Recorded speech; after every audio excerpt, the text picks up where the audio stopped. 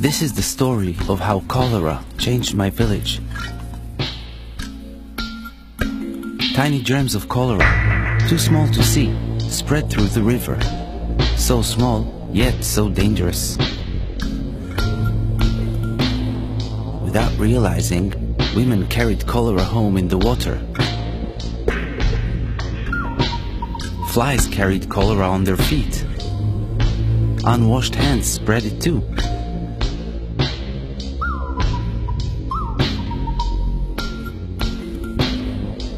We swallowed cholera germs in our water, on our food, and on our fingers.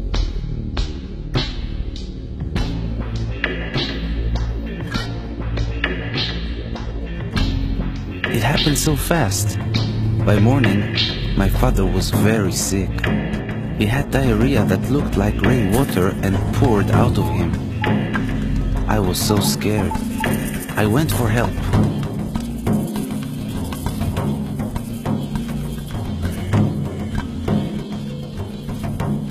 I never rode so fast. One look at my father and the nurse knew it was cholera. We had to work fast to save him. We made a special drink to help him. First, we made the water safe. We filtered it through cloth and boiled it for 1 minute. Then we mixed half a teaspoon of salt and 6 teaspoons of sugar in 1 liter of this safe water. It tasted like tears, not too salty. I worried my father would die before my eyes, but he soon felt a little stronger.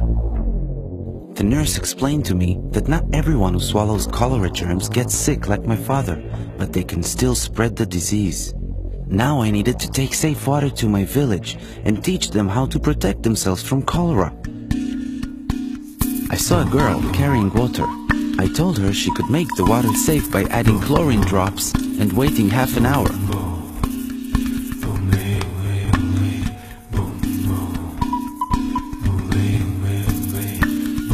There was a man about to eat with unclean hands.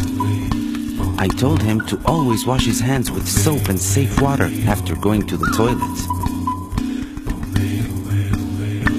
Only with clean hands could he eat safely.